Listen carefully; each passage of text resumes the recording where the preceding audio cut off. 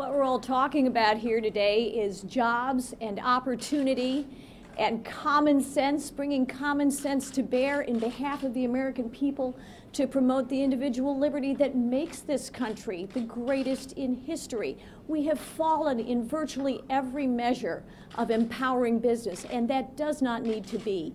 Among these 15 bills that we've talked about being held hostage in the Senate, every single one of them had participation and votes by Democrats and Republicans in the House of Representatives. In my district, the 19th of New York, people are asking me, Nan, can't Republicans and Democrats work together? Can't we bring common sense to bear? We are here and we are proof that yes, we can do this together.